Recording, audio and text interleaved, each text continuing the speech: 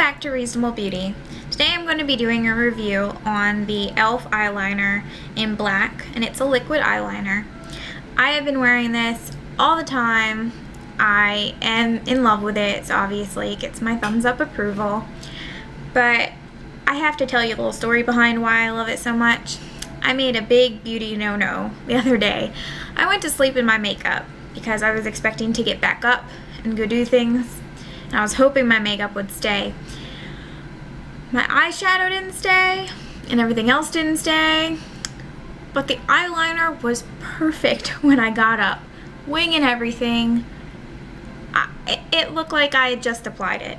So, staying power on this eyeliner is just amazing.